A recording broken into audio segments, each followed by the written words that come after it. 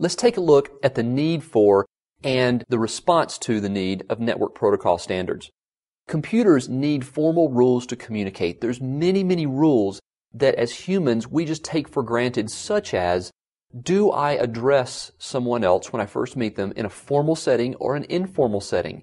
Now, we often don't have to ask that question. What we'll do is look at our surroundings. Are we meeting at a restaurant? Are we meeting in a formal conference room? What kind of dress?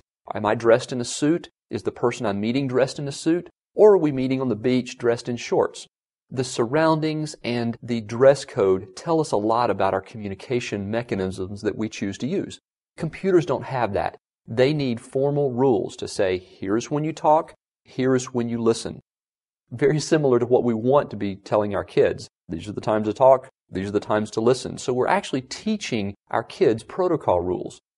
Now, a protocol is a formal set of rules that govern communication. Again, it says, when do you talk, when do you listen, what do you say, when do you respond, how long should you wait if you do not get a response? Different things such as this.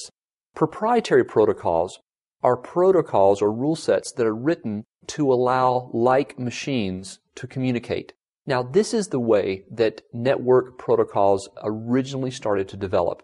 So you would have an IBM machine that could only talk to another IBM machine because they only understood IBM rules and IBM languages. What the industry decided very early on that they needed in order to allow an IBM machine to talk to a Texas Instrument machine or some other type of hardware was a standard protocol suite.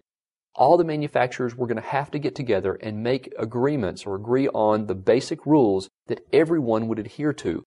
That way, if everyone used the same rule set, then dissimilar machines could communicate. For example, the national language of the United States is English. Now, that means that if you want to communicate with anyone else in the U.S., you're going to use the English language. Some other countries have many different languages, and depending on the area of the country to which you travel, you may need to understand a different type of language. Standard language makes it easier to communicate. As early as the 1970s, many companies realized this fact and said, we need to have some sort of standards built in so that as our industry moved forward, we're going to be able to communicate regardless of the hardware or software type on the remote end.